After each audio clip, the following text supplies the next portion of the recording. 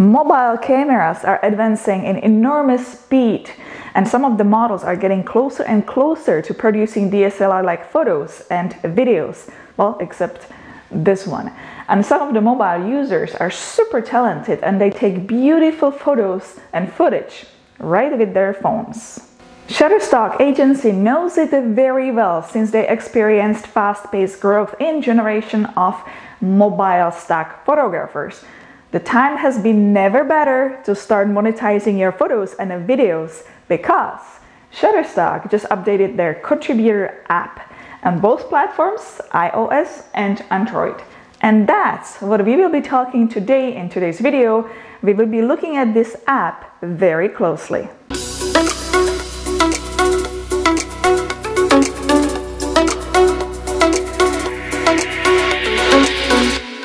For the new faces, my name is Zdenka Darula and I've been shooting stock since 2007.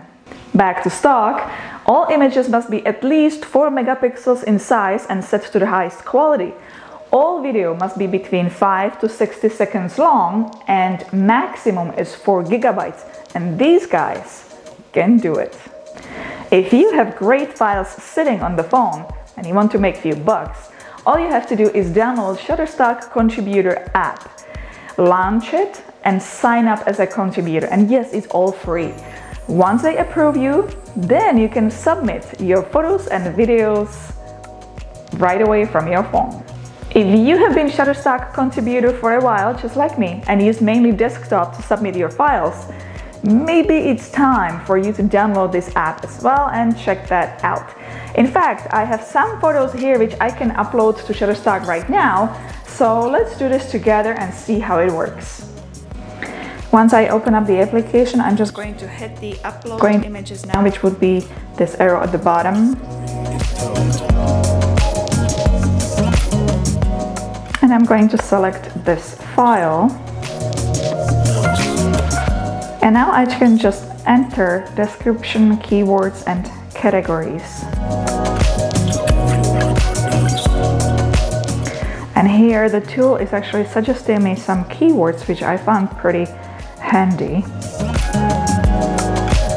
Once I'm done with the keywords, I will just select categories.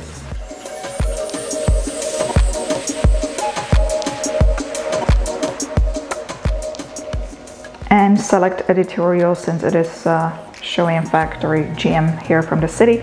I don't need any release for that, and just hit the submit.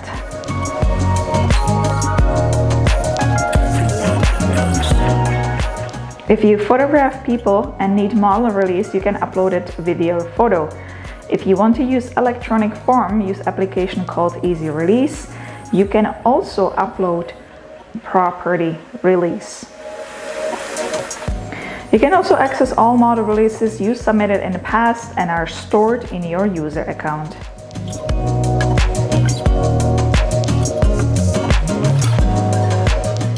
And if you use paper form of model release just like me, all you have to do is just take photo of it with your phone and upload it there as well. Once you are done, submit it, your photos has been accepted and they are now in your online portfolio. All you have to do now is just log into your Shutterstock Contributor app to see in real time your commissions and sales.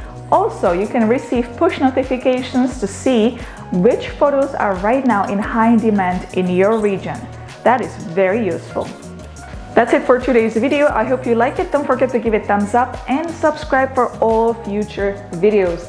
Don't forget to hit the bell notification button to know when the next video is up. Let me know if you have any questions, comments when it comes to stock, or if you would like to see certain video on a certain topic, you can do so in the video comment section below. And I'll read it all and I'll respond all. Thank you very much, and I'll see you in the next one. Ciao, ahoy.